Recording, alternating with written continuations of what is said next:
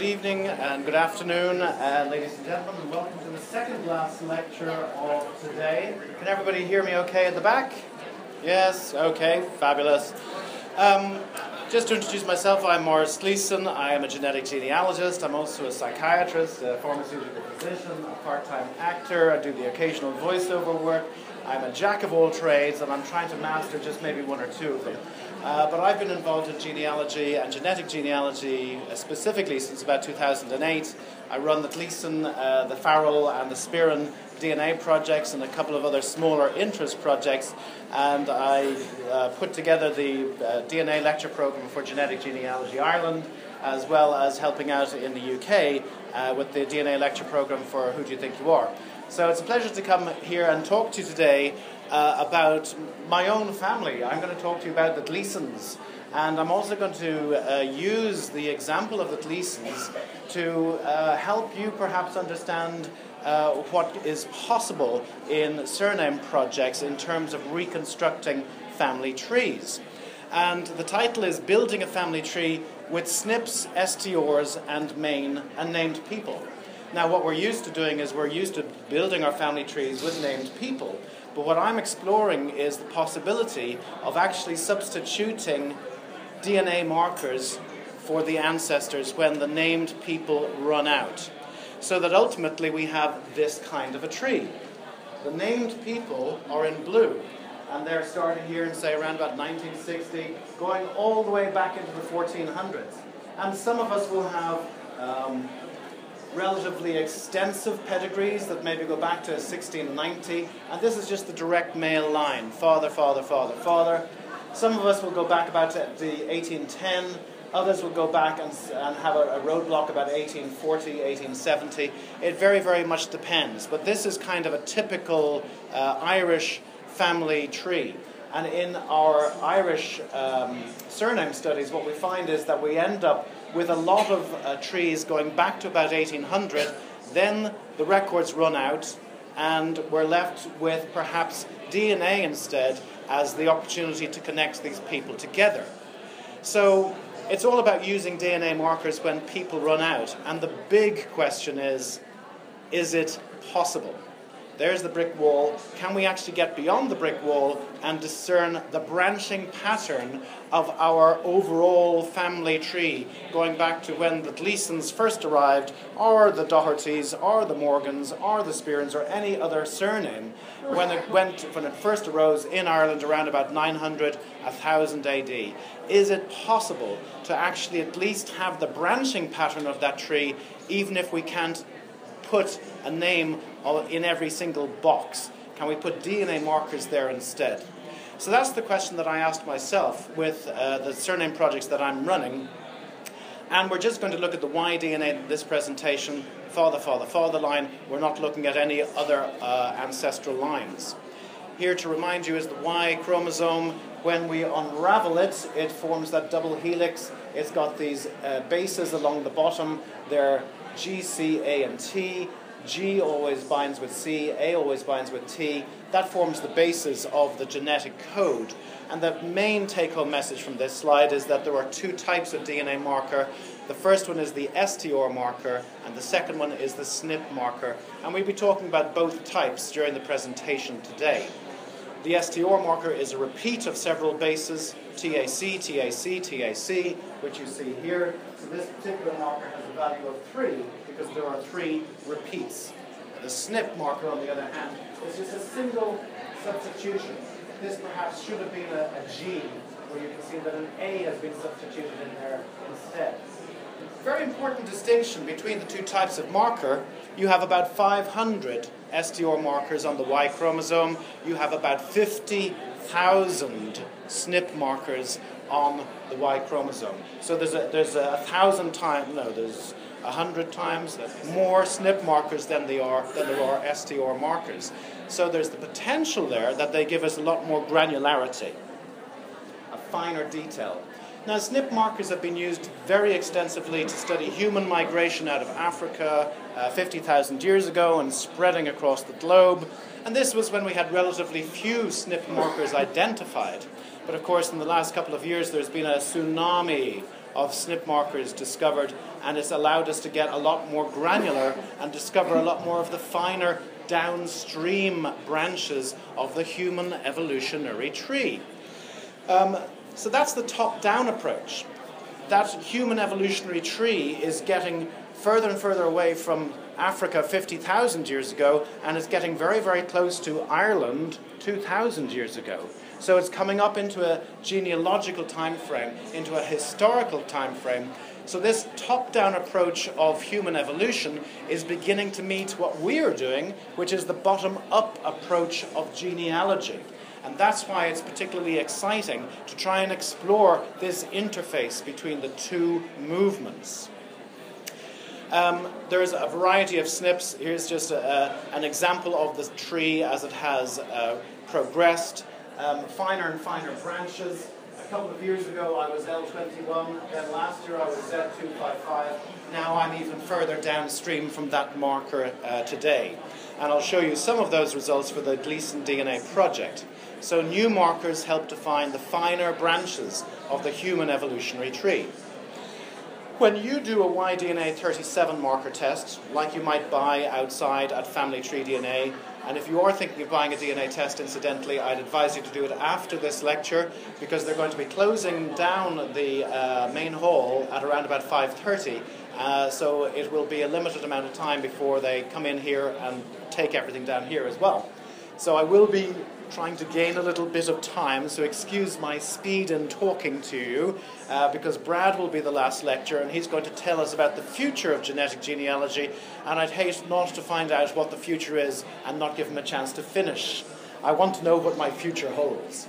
So I will be running through this very quickly. This is what a surname project looks like. So, for example, you have all the markers along the top.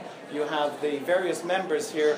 I like to think of it as a stack of Y DNAs, stack of Y chromosomes, and all along the Y chromosome you have the markers here. These are the STR values for each individual stacked on top of each other, and you can see that they're all identical. It's only when you get out here that you have the occasional mutation. This indicates that these individuals are very closely related to each other. Now there's a couple of features. The first 12 markers are called panel 1, and they're markers 1 to 12. The second panel is marker 13 to 25. The third panel is marker 26 to 37. These are the mutations here. The fast mutating markers are indicated by maroon or dark red coloration up here. So if you, this is a very good way of identifying what is a fast mutating marker and what is not. The other thing that's worth noting is the minimum, the maximum, and the mode. Now, the mode is the most frequent value. You may not be too familiar with that. The mean is the average value. We are not interested in that. Median is the middle value, but the mode is the most frequent value. And you can see here that everything is 15, so the modal value will be 15. Over here we've got a few mutations, but the modal value is still 33 with the occasional 34 thrown in. So the most frequent value is 33 on that side. That's what the modal value is. The modal haplotype refers to all of these modal values across here. And the importance of the modal haplotype is that it probably represents the genetic signature of the common ancestor to that entire group. Probably. I'd say 99.9% of the time it would do so. Maybe a bit less than that. I see James Irvine shaking his head, and then when I say no, he says, yes, that's correct, no. So it may not be that frequent. I guess we just haven't done as much research on how frequently it occurs that way. And it will be biased, and it will be skewed. Because, of course, we are the survivors of the ancestors. So there may have been population bottlenecks, a variety of other things that made some branches of the family die out that were perhaps more representative genetically of the common ancestor. So we may very well be seeing a skewed version of the ancestral haplotype. But the modal haplotype is a very important consideration. Always compare new members to the project to the member that is closest to or exactly matching what you have as the modal haplotype. That is a general rule of thumb, because that helps decide whether or not they should be included in that particular surname project.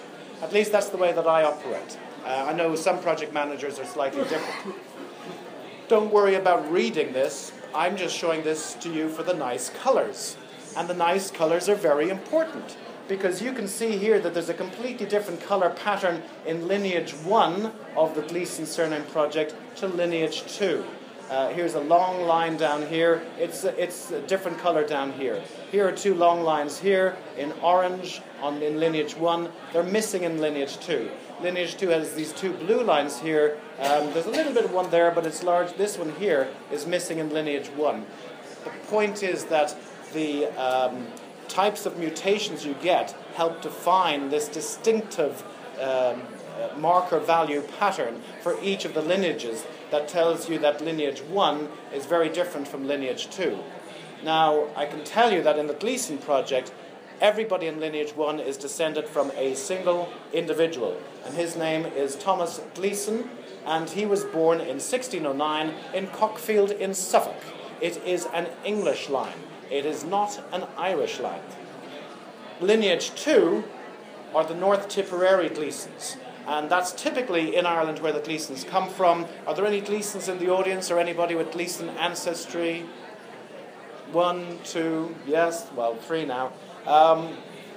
There's a saying in North Tipperary, if you throw a stone, you'll hit a Gleeson. It's an observation, not a recommendation. So that is where Gleesons are very, very heavily concentrated. Now, why do we group people together? And the answer is because different pieces of evidence point to the probability that they are all closely related. And I'm throwing out this term, markers of possible relatedness. And DNA is just one of those. So I put together these criteria for the Farrell project that I inherited earlier this year. And I said, what indicators could possibly suggest that the people were possibly related to each other? First one, of course, is that two members of your project share the same surname. You're a Gleeson, I'm a Gleeson, hey, maybe we're related. We share the same surname. It's a marker of possible relatedness. Genetic distance, then, turning on to the genetic markers are in orange or red, but genetic distance is one, and that's the distance between two members. If it's 0 or 1 or 2 at 37, I don't know what that was, then it indicates that there was possibly a very close relationship between these two people. Similarly, as James has talked about in his lecture, a TIP score of, let's say, greater than 80% also suggests that the two people are very closely related to each other. If two people share the same rare marker value, that can also be a very indicative indication that these people are possibly related to each other. Also, if the results of SNP testing are consistent with each other. You know, you don't want to have, if you have two people who are on separate branches of the human evolutionary tree that was connected 10,000 years ago, then they can't be related to each other in a genealogical time frame. You need to check to see whether the SNPs of two people, if they have been tested, are consistent. It doesn't matter if one is upstream and one is downstream, as long as they consistently appear to be on the same branch. But if you've got two people on branches that are far-flung, then they are not related to each other. The same surname variant, so you can get Gleeson with 2 E's, you can get a Gleeson with an E and an A, you can get a Farrell, a Farley, a Frawley. The same surname variant is present among two people. That's again suggestive. The same location, the place that they came from. You saw that for Gleeson lineage 2, they all came from Tipperary. That tells you that they're closely related, potentially, to each other. And ultimately, if they have the same common ancestor, two members of your project have the same common ancestor, well then they probably are very related to each other indeed. So when I applied these markers of possible relatedness, or MPORs, I just had to invent my own TLA, 3-letter acronym. When you look at these MPORs and apply them to the Farrell project, but we're just going to use one. We're going to use genetic distance, and this is the threshold for genetic distance that is set by family tree DNA. It's relatively arbitrary, but it's as good as any. My suggested approach would be to use genetic distance as your first guide as to whether or not two members should be lumped together in the same project. And for those members who are probably or only possibly related, use the tip tool, greater than 80%, greater than 90%, greater than 60%. You choose your own cutoff then to decide whether these outliers should be included in the main group or not. I developed this method of dividing those on the periphery into a kind of a B group, and my A group is the core. So you'll see in my Farrell project that I have genetic family 1A, which is the core group, and genetic family 1B, which accounts for the outliers, who would perhaps skew the modal haplotype if I included them in the core group. So in the Farrell project, I grouped people on the basis of genetic distance alone, and they fell into these separate genetic clusters here. The interesting thing is, the same surname variant occurred in genetic family 1 and genetic family 2. This is a bunch of Farrells, this is a bunch of Farrells. So we're getting independent verification that a second marker of potential relatedness is turning up in these projects when you have just grouped them on the basis of a totally independent variable, namely genetic distance. The second thing to notice is that one of the groups, they all had the same most distant known ancestor. So again, another independent variable. You group them on one variable, and then you find that they match on another variable. And thirdly, also in genetic family 3, there was a rare marker value among all of these people. This DIS449 value of 26 only occurs in 1.7% of the general population. It occurs in 0%, approximately, of those in haplogroup R1b. So again, you get independent verification on the basis of genetic distance from a variety of other markers of potential relatedness. And this is why we group people together. We group people together so that we optimize the chances that we have a group that are consistently related to each other. One of the questions I get from project members is, why do I match some members of the project but I don't match others? So for example, here's my dad up in yellow here, and he matches 5 out of the 12 people in lineage 2, and the match threshold there is 4 out of 37, so he'll have a 0, 1, 2, or 3, or 4 out of 37 match with these people. But the non-matches, there's also 5 non-matches in lineage 2 that don't turn up in his list of matches. These are separated from him by a distance of either 5 out of 37 or 6 out of 37 markers. And this, to me, is one of the most important reasons for joining a surname project as an individual, that you will actually be put in touch with people who are relevant to your family surname that don't actually show up in your list of matches on Y-DNA, on family tree DNA, because the threshold level is set at a particular level that does miss some positive people that should be included in your family tree or in your family group. So this is why surname projects will tell you more than just your list of matches alone. So do join your relevant surname project. But once you have a genetically related group, and this is important because some project administrators do not group people purely on the basis of genetic distance. They will do it in terms of maybe geographic location, which is perfectly valid. It's not right, it's not wrong, it's just a different method. You know, those who match each other but who came from Georgia, those who match each other but came from Virginia, you know, that separates the group in a totally different way from just looking at genetic relatedness.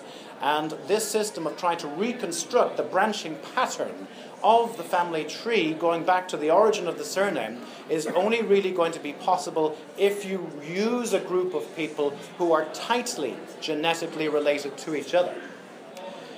Identifying branches within a genetic family, we're using mutation history trees, also known as phylograms, cladograms, and building a mutation history tree based on STR mutations. We're going to be talking about known genealogies, we're going to talk about a hand-drawn tree, we're going to talk about fluxus diagrams, and are they all consistent with each other? So if I just take the first 12 markers of lineage 2, these are all the Gleasons in lineage 2, and these are the markers here. You can see that there are different mutations around the place. Here's one mutation. Well, there's the modal haplotype up there. There are 4 people who match their modal haplotype exactly. That's member number 1, 3, 4, and 5. They're all an exact match. So they form their own specific group. Now, this mutation here, we can imagine that must have represent a branching off from the main branch at some point in the past. And then if we come down to these mutations here, they could represent another branching point at some point in the past. You don't know if it occurs before this branching point here or this branch here, but we're beginning to actually split our group of Gleasons into different branches based on their DNA. Then if we come down to this group of mutations here, we can imagine that that came off at some point in time, and there are 2 people that have these 2 here, but then if you look over here, a further set of them have an additional mutation, so that there's a sub-branch that comes off that branch. And that's how you can build a hand-drawn mutation history tree. That's fine at 12 markers. You can do it for 37 markers and develop this more complex tree, and now there's additional branches shown in pink that are coming off what was the original family tree just based on the 12 markers shown in blue. And those additional pink values are there. But there are several problems with this. First of all, there are parallel mutations. Here's a mutation. 464B going from 16 to 17 appears in this branch and also in this branch. Here's another mutation, and that's occurring in branch number 1 and branch number 10. So these are parallel mutations. And then we also have another mutation that is occurring in 5 of the branches. So there's a lot of parallel mutations in this particular model, which raises the question, is this the best fit for the data that I have available? And also, is the resolution of 37 markers, is 37 markers enough to actually give you a reasonable representation of what the tree actually looks like? These are questions that I don't know the answers to. So I turn to Fluxus, which is a software program that can give you the maximum parsimony version of the tree. And by maximum parsimony, we mean the least number of steps to account for the data. So it's giving you kind of the best fit tree. Now, the problem with all of these models is that you can actually have a variety of different models that the data would still fit, and you don't know which is the right one. The maximum parsimony approach, which is akin to Occam's razor, the least number of steps possible to explain the data, gives you perhaps the highest probability that what you're producing is the most reflective of what it actually is in terms of your ancestry. But there's no guarantee for that. The other thing about Fluxus is, while it can help, and it's useful to check your hand-drawn tree against it, it is cumbersome, it's fiddly, it's easy to make mistakes, and it's difficult to visualize a family tree from this. You know, I can convert this into a family tree with an ancestor at the top and descendants at the bottom, but it's not easy, and it's difficult to interpret, and it's time-consuming. So thank you to Ralph Taylor, who did this work for me, and he is one of our colleagues that we talk to quite a lot. Ralph knows more about Fluxus diagrams than I ever hope I will. So it's not for the faint-hearted, but it can be informative. There is a major problem, though. All of this is rubbish. Potentially rubbish because of convergence. And I'm going to talk a little bit about convergence. It could be a spanner in the wheel, it could be a complete red herring, it could be a bit of both, or it could be a major problem when you're doing these STR-based mutation history trees. And the reason is this. markers mutate, STR markers mutate, and their values change over time, and you get forward mutations, which are, if you like, away from that modal value, and you get backward mutations, which come back to the modal value. So, for example, if we started off 10,000 years ago with a single marker which had a value of, say, 8, over the course of the millennia, we find that some of the descendants of this individual, their marker value might change and go up. That's the red line above. Some of them might not change very much at all, and they just change by one repeat value here, around about 7,000 years ago, and that never changed again. Some of them actually go down in value, and then they go back up in value. And that creates a major problem, because this line here, the red line, is diverging. There's a lack of divergence in the blue line, but you can see that the blue line and the green line have met up here, and they have the same value. Now, what do you immediately think if somebody has the same value as you? Well, they're probably closely related to me, right? Because we have the same value. No! You were related by a common ancestor 10,000 years ago. So the convergence in this situation throws a massive fly in the ointment. There was also convergence back here. So if they were doing genealogy 6,000 years ago, these descendants of the purple line and the green line would have had the same value, would have thought they were closely genetically related, but in actual fact they were related by a common ancestor who lived 3,000 years ago. So that's just an example with one marker, but with 12 markers there's less of a chance that you actually get that. With 25, 37, 67, 111, there's an even lesser chance. But the important thing to take away is that both back mutations, mutations that cause people to come and converge on each other, and parallel mutations will disguise the true branching pattern of the tree. So this is an example of convergence from the L226 data set kindly given to me by Dennis Wright. And he developed one of these, or one of his project members developed a cladogram, phylogram mutation history tree based upon the STR values in the L226 haplogroup project, and had this wonderful branching pattern. And then one of the new SNPs came along for the L226 group, and it was called, FGC5628. So how many branches does it occur on just one branch? That's what you're hoping for, is that your STR-based tree is correct, and then this new SNP will actually maybe define one of these branches up here, for example. Or maybe a branch down here. Maybe it's going to occur there, and everybody down here will be FGC 5628. This is where FGC 5628 occurs in this tree.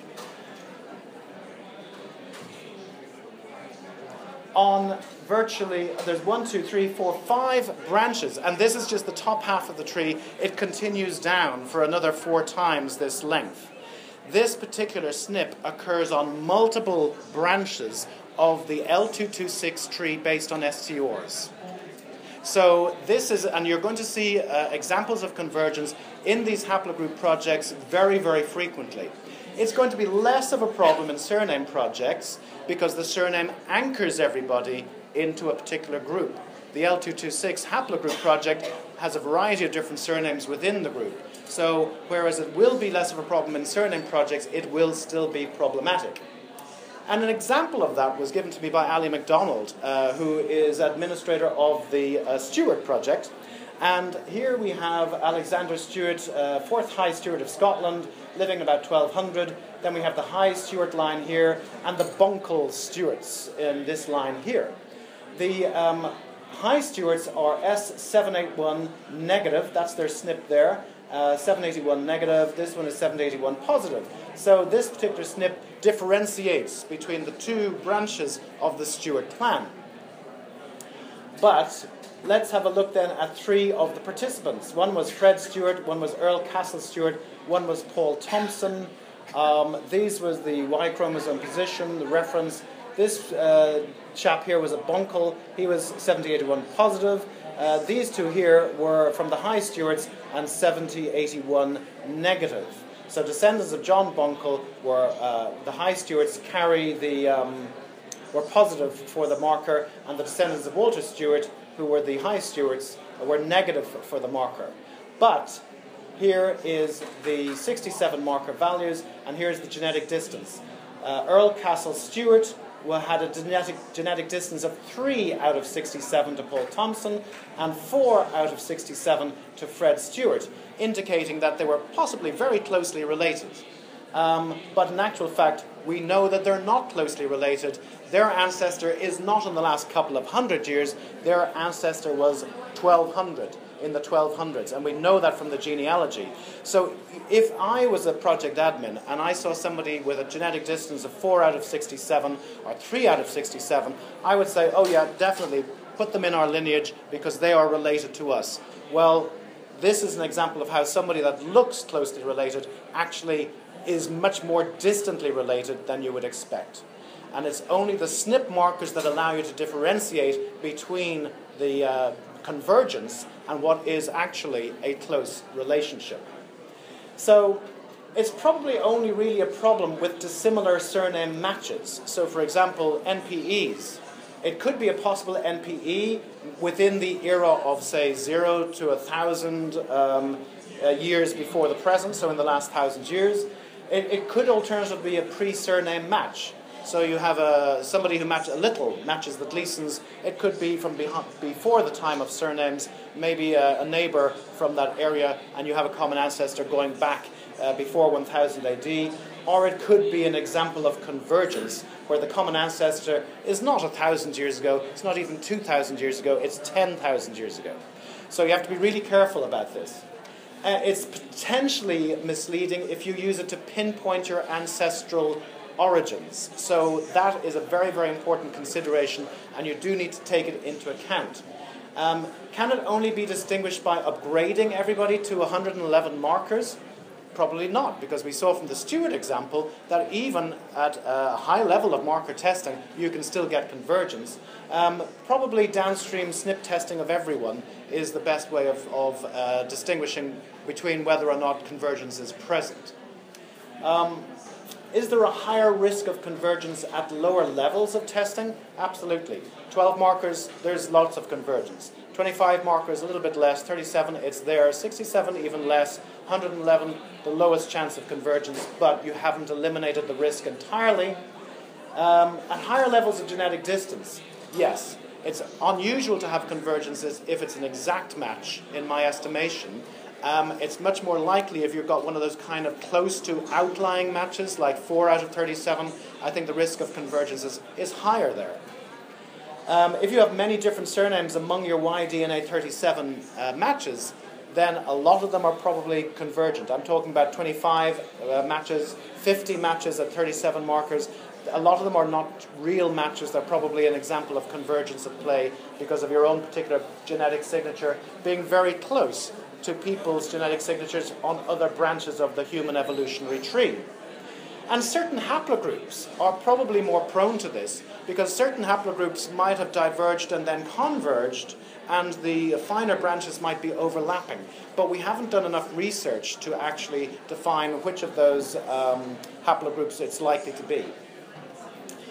So in this confusing picture of trying to draw a mutation history tree and then being confounded by convergence, we have SNPs to the rescue. Or do we? We had a tsunami of SNPs over the last couple of years by a variety of these testing companies, and previously what we would do is we would join a haplogroup project. That the administrator would look at our STR profile and advise us on what SNP we should test. And we were doing single SNP testing. But then we had the big Y coming in, we had Y Elite from FGC, a whole variety of other companies producing these SNP tests. And like I say, we only had 111 STRs to deal with. We now have 50,000 SNPs to deal with. So there is a huge avalanche of these SNPs. And this is what the tree used to look like in 2013. We've seen from Brian's presentation, from James' presentation. It's a lot more complicated than that now. And there are so many finer branches to the tree, it's practically impossible to put them on a single sheet of paper. So fine-scale SNP testing is probably the best method of determining branching patterns within a genetic family. But how do we do it cheaply and as efficiently as possible? That's still a challenge, because the cost of the big Y, which is the cheapest of these tests, well, it's cheaper than the Y Elite one, which is up to about $800, $900, $1,000.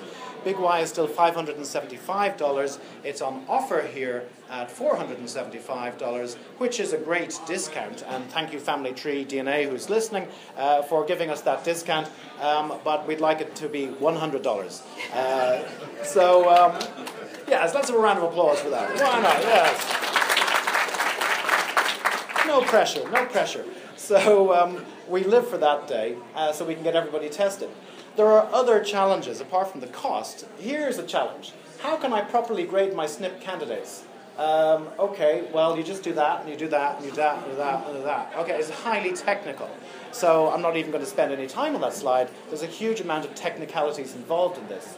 The other thing that is a challenge is that when you can divide SNPs, these 50,000 SNPs, into those that we know about already and those that have just been discovered. And I'm going to get my glasses so I can keep an eye on the time. Okay. The known SNPs are those that are already discovered. The new SNPs are those that have never been discovered before. And those that have never been discovered before, these new SNPs can be divided into two subgroups. Those that you share with someone else, so you're sharing a newly discovered SNP with somebody else, and those that you don't share, those that are just unique or private to you as an individual. You have your unique mutations that nobody else in the world shares with you because they haven't tested yet. And what's going to happen as more people test is that, first of all, these new SNPs, these newly discovered SNPs, will then move over into the known SNP group. And it's a little bit confusing when that happens, because they don't tell us when they are moving them from one group to the other. So that's a challenge. It's confusing.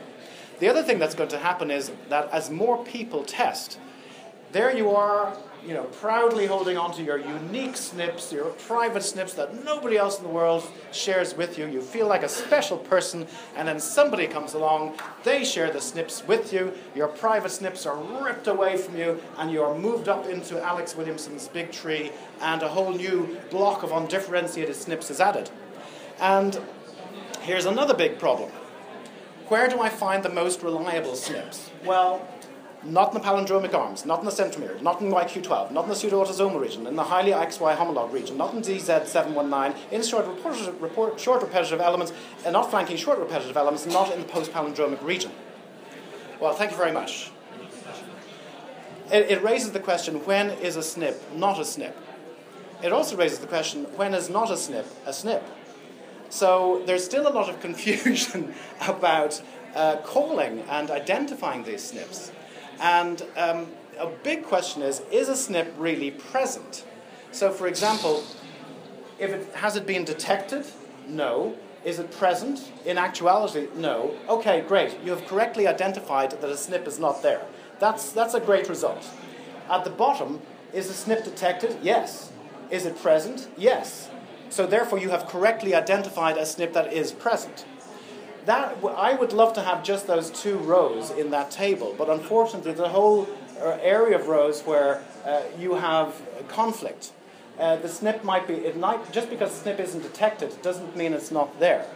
And also, just because a SNP has not been detected doesn't mean that it is there. So there is that confusion because of poor coverage of a particular area of the Y chromosome. Sometimes it's very difficult to position a test, especially in palindromic regions. It's either here or it's here. We just don't know. But it's either in Blackrock or it's in Ballsbridge. We can't actually tell because Blackrock and Ballsbridge actually look really, really close to each other. They look exactly the same, so it's impossible to tell. Then there's ones like low confidence SNPs and unstable SNPs that change a lot. So there's still a lot of confusion about actually saying, yes, I'm certain this is a SNP, and I'm certain that you have it, and I'm also certain that the person we're comparing you to does not. So there's still a lot of confusion in that regard. These are my big Y results. Okay, they're my dad's big Y results. We have his matches here. This is the number of shared novel variants. So these are the new discovered SNPs. And he shares 75 of them, new discoveries with this person, 71 with this person, etc., etc. The ones I'm interested in are the ones that are an exact match. Known SNP differences. He has no difference at all with these first 8 people. I am particularly interested in looking at them. And if I click on any of these numbers up here, then what I get is this wonderful pop-up box that shows me all 59 common SNPs shared with that particular person. And what I do then, and what Lisa Little, one of my project members, has done, copy that into an Excel spreadsheet and do that for each of the exact matches, each of the 8 exact matches. And this one just shows the ones that are not shared with my dad's results. The important thing here is to realize that your big Y results are first of all looked at by the surname administrator of the project, then the haplogroup administrators, and we have the Z255 group down here, Neil Downing and John Murphy. James Kane is the CTS 446, and we also have the Z255 Yahoo group who discusses it online. So there's a huge amount of collaboration going on. We're also lucky to have Alex Williamson, who does the big tree, Nigel McCarthy, who's an administrator of the Munster Irish project, and we've also sent the family tree DNA results to YFull for a reinterpretation. And what we're getting is, this is our spreadsheet, we've generated this ourselves, and again I'm just showing you the colours, but here is a clue. E. Gleeson and P. Gleeson are identified by these yellow SNPs here. Nobody else in the group has these SNPs. H. Gleeson and Mr. Little have this particular pink SNP up here, and that's that one up there. M. Gleeson, that's my dad, H. Gleeson and Little also have these green SNPs, which are these ones here. And then the Gleason-specific SNPs, and these are probably the SNPs that define the Gleason surname until some interloper comes along and tests, and we define that actually no, half of them belong to the Carrolls. They're in the orange. So it's these SNPs here are shared just by Gleasons and nobody else in the world at the moment. So as more people test, that will change. And then we've got SNPs that are further upstream in the human evolutionary tree. From this, we can generate a pedigree. There's the most distant SNP there, and as we come along, we can break it down. You can see that a branching pattern is beginning to emerge. Also, the Z255 group have their own version of the branching pattern. The Gleasons are up here. These are the Gleason-specific SNPs here. Little, Gleason, Gleason, Gleason, Gleason. And you can see that the two, even within Gleason, were splitting into 2 separate groups. This is Alex Williamson's tree, and the Gleasons are over here. We've got a nice little group of 5 in this diagram. Since this was taken, we have an extra Gleason. And the exciting thing is that the Gleason has been proven to be genetically related to the Gleason. So that was a major find, because the surname dictionaries will tell you that Gleason was a surname from the 1500s, 1600s, 1700s. We've actually shown now that it is actually genetically related to the main Gleason branch. Here's a close-up of the Gleason branch on Alex's tree. If you click on any of these names here, you get some wonderful readouts of the people. And here's Alex's summary of the SNPs markers for this particular area for 1, 2, 3, 4, 5, 6 people. There's a Carroll who is quite close to us, but he branched off before the Gleasons. And that just gives you an idea of, these are the SNPs here with their position, and this is where they fit in the actual tree. So we're beginning to see a branching pattern. Another challenge, for me at least anyway, is these long numbers. These indicate the position of the SNP marker on the Y chromosome. They will eventually be christened with a name like I5631, which I find less of a mouthful to say than those long numbers. But there is confusion over the naming pattern. Different people call the same thing different names. Thank you, I don't need that confusion. Please, let's sort ourselves out. So, another challenge for the novice. The currently unique SNPs among Gleason members, and here's 2 of them here, So this particular member here, 338070, has 3 unique SNPs. That's that person down there. The little, which is probably an NPE, she reckons that there was a Gleason involved with some ancestor back in the mists of time. Also have 3 private SNPs, and this one is 60393. This one over here, and then there's another one. There's my dad, actually. He's got all of these unique private SNPs, or at least private for now, unique for now, until somebody else joins the project and we find that actually no, you're going to have to give back some of those SNPs because they're shared with somebody else. This is what came back with the Y-full analysis. And again, these are my dad's results. He's got 5 best quality SNPs, confident that these are real and not imaginary SNPs. And then he's got 11 ambiguous SNPs. These are based only on 2 calls, whereas these would be based on somewhere between 50 to 70 calls. So in other words, the machine has actually scanned these ones about 70, the region of the chromosome about 70 times, and it's reasonably certain it's found them 70 times in that region. These SNPs have been in an area of the chromosome that's only been scanned twice, but they came up both times. Slightly less reliable, perhaps, than the high confidence ones. But have a look at this. If we compare Alex's analysis with the Y-full analysis, that one is the same. So the first one's okay.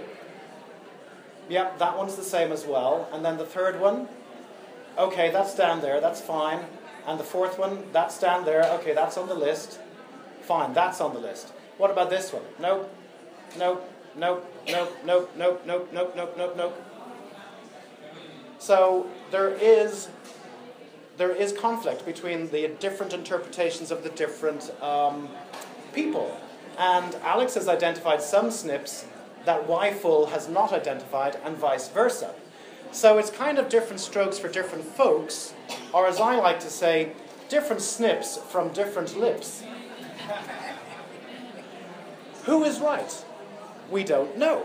So this is one of the challenges that still faces us in this particular arena. Now I'm going to check the time again. Okay, I'm running out of time rapidly. I will go through this very quickly then. This just summarizes the STR markers that you've seen previously in the lineage 2 family tree, but rather than showing you that diagram again, we've just taken the relevant ones out of that particular tree and put it into an Excel spreadsheet. When we incorporate STR markers into the mix, then we get a much different kind of family tree. And this was a process that was pioneered by Nigel McCarthy. He's the first person that I know that actually has taken SNP markers, and these are the ones in black up here, and also then added STR markers. And he's produced this wonderful tree. He's got our Gleasons in here because we happen to be in an area of interest to his McCarthy project. And his best guess is that the Gleasons and one branch of his McCarthys were actually related somewhere between 500 and 1000 AD. So it's amazing what we're beginning to be able to do. But Nigel pioneered this method, and our project member Lisa Little took it a step further and applied it to every Gleason in the tree. So what we have here now is the Gleason-specific SNPs, which were the orange ones in that Excel spreadsheet. We then have some specific SNPs down here shared on this particular branch, but there's nobody else in that branch that's taken the big Y test. And then we have a group of people over here who are defined by this SNP for the entire group, and then this SNP just for these people here. And this now is beginning to look much more like a combined mutation history tree / family history tree. And to that we can add our ancestors. Here are the ancestors for this person here. Here are the ancestors for this person here, and so on and so on. The important thing here is that now, just like a Christmas tree, we're able to hang our baubles onto the branches of the tree. And this is where we want to be. We want to actually see if we can find out the branching pattern, which branches are more closely related to each other, so they can go back to documentary research, and it'll help focus their research to see if they can define who is this common ancestor at the branching point up here? Who is this common ancestor up here? How about up here? The other thing that we can do is we can actually use the SNPs to date the tree and date the branching patterns. in a very crude way, okay? This one is about 550 years ago, so you can say that these people here and these people here are possibly related around about 1400. The common ancestor was about 1400. Now, there will be large margins of error on either side of that estimate. But we are getting to a point where that estimate will get more accurate as time goes on. And one of the big questions that I have is that if we add in the additional 400 markers that Y-full are going to give us, will that give us enough granularity to really define the branching pattern of the tree, to really say to people, the likelihood is, based on the evidence, that your two branches are related by somebody who is 3 generations higher than your brick walls in your respective trees. That would be a fascinating thing to do. These people here related maybe around about 1200, assuming that the average date of birth was about 1950. The other thing that I want to do also is I've encouraged my members to write MDKA profiles, most distant known ancestor profiles, and the sort of information that I want in those profiles are additional markers of possible relatedness. And they include STRs and SNPs, that's fine, we'll get them from the project, the location, where was your ancestor born, where did they die, the religion, because religion gets passed down in families. So 2 Presbyterian Gleason branches are more likely to be related than a Presbyterian and a Catholic Gleason branch. Also occupation, because occupations were frequently passed through families. My O'Carrolls were a dynasty of pawnbrokers in the Midlands during the 1830s. The nickname, very, very important for the Gleason clan, because if you throw a stone and hit a Gleason, it's better if you actually know which Gleason you've hit. So the Gleasons have nicknames in Tipperaries, so do the Ryans. Who else has family nicknames or agnomens in their family trees? A few people, okay, yeah. I'm not sure whether I'm a Gleason Macavady, a Gleason Helper, or a Gleason Rabbit. The reason why I'm a Gleason Rabbit potentially is because there was one branch of Gleasons that used to kill rabbits, and then they'd cycle around with the dead rabbits on their handlebars of their bicycle, and they'd sell them for $1 a go, and they get a lot of money for a dead rabbit. So the particular branch of that Gleason clan were the Gleason Rabbits. So are we close to this kind of diagram? Well, we're getting there. It's a huge collaborative effort. Thank you has to go out to Lisa, Neil, John, James, Alex, Nigel. There is a host of people working behind the scenes to help us understand how to analyze this data. Are we there yet? No. We need more people to test. But then, that's something we always say. How many people do we need to test? I mean, what is enough? James talked about the penetration of 0.12%, 1 in 1,000 of the living descendants today. Do we need that many? Do we need more? What is the ideal number? We don't know. Will additional markers give us finer resolution? I'm sure they will. Will they give us enough resolution? Well, I don't know. I mean, if there are 80,000 Gleasons in the world today, how much resolution do you need from STR and SNP markers to actually divide them into branches efficiently and effectively and accurately? I don't know. Will additional markers give finer resolution? Yes. How many do we need?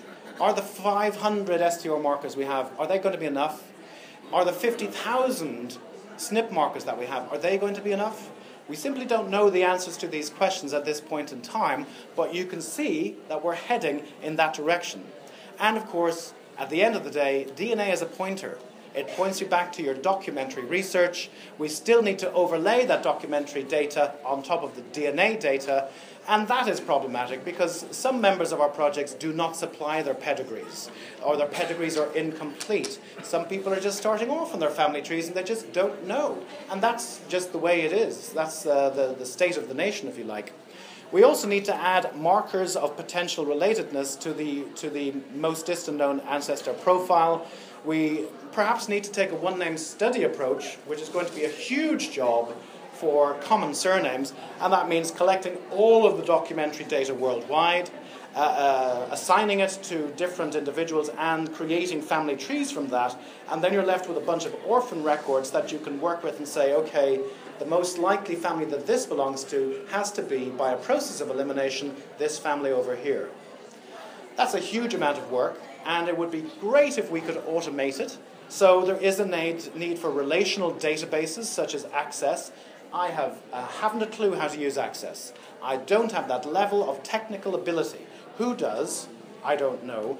Who's going to make it easy for us so the average jobbing genealogist can come along and go, oh, I just push this button here? Thanks.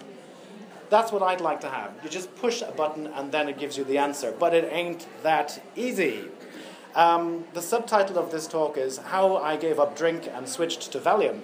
So that is the state of my particular journey. Thank you very much for listening. If there's any questions, I will be very happy to address them. Thank you.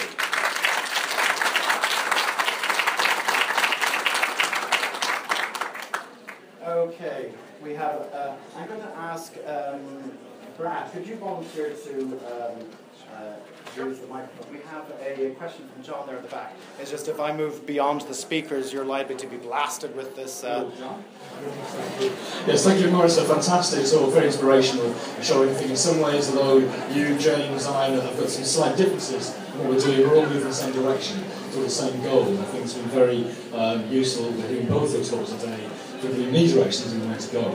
Just one quick clarification and one quick question. Clarification on the difference between Y-full and the big tree that you showed here. I think that you actually have a very consistent result between the two. The reason is that Alex Williamson is working from family tree DNA VCF files, which have a cut of 10 reads. So nothing below 10 reads will show those files. Whereas Y-full are pulling out the very marginal reads, including, as you say, these two readers. They are the ambiguous reads, and two readers not enough to be sure you have a result there. That's why they're classed as being ambiguous. You won't see them in the trees that actually in. What's interesting, though, is what Y-full do with the 3 to 9 reads. Are they read enough to be interesting? I think they're quite right to flag them up because it's good to know they're there, but how reliable clause they are, I don't know. The question I have is, having gone through the process of putting the SNPs onto your previously STR-based tree, you showed us earlier how you have many multiple STR reads all over the place. Do you still have that? Or maybe have repeat STR reads even more than you have before you put the SNPs on the tree? That's something I have to look at, and I would have done it if my computer hadn't crashed on Friday. That is something that I want to do, is to look at the historical developments of the trees over time as more markers are discovered and are added to the tree. I'm working, these slides are actually out of date because they were done like 2 months ago, but since then things have moved on, and what I'm imagining is that this will be a dynamic process, and I will be changing the tree with the advent of every new big Y results from a new tester to the project. And this Gleason member is likely to change everything. Alex has been sent his files, so has Nigel, Y-full as well, and now it's just a question of waiting for their analysis. But this is going to be very dynamic, and I think one of the follow-on exercises I have to do is to look at the 37 marker tree that Flux has generated, the maximum parsimony tree, the best fit tree, and just to see how the best fit tree based on STR data changes when you actually add SNPs, and which branches are completely wrong and which branches were spot on. So that's an analysis that still needs to be done, but a very worthwhile analysis and very informative. Thank you for that question. Yes, I'm trying to get to one more presentation today if time allows. Is there any other questions? If one question here, we'll take this last question and then that's it. Documentary evidence. There were two poets in contemporary Irish language poets in the 18th century. Now, one was from Herberstown and one was from Ascaton. One was utilised in his manuscript, and the other was Gleason. Uh-huh. So I was just wondering, is that type of information of any help? Oh, absolutely. In comparing with the DNA? Oh, absolutely, absolutely. And I think this is a marker of potential relatedness, because not only do you have people with two variants of the same surname, but they also have the same occupation. So they were both poets as well. And we know that from in ancient Ireland that occupations were passed down through families. So this could be a very, very important piece of information from the ancient genealogies. And that's why we need people like Kathy Swift and other people who are experts on these ancient genealogies to inform us about these wonderful nuggets of information that will be very important for our surname research. Thank you for that question. One from James. Just in case people were worried about what I was saying earlier on, it was music to my ears to hear that you've reached many similar conclusions to mine by a completely different route. It was music to mine to hear you had the same conclusions as mine, so I was much relieved. It's difficult to express, to quantify, to explain to others how we do it. And we use very different language, but I can see the commonalities. I just want to say that so people don't think we are pulling in different directions, we're pulling in different ways in the same direction. Sure, sure. No, that's a very good point, because we are all kind of pioneers. You know, and James used the wonderful analogy of being Christopher Columbus and finding a new SNP and having the most glorious feeling of elation because you are there on the crest of the wave of scientific discovery. And everybody in this room is on the crest of the wave of scientific discovery, which is what makes this hobby so exciting and why we come back here and volunteer our time and why half of us are on Valium. It's because we are enthusiastic about it. So I'm going to leave it there. My thanks to John, my thanks to James, my thanks to everybody in the audience for actually inspiring us to keep on doing what we're doing. Thank you very much. Thank you.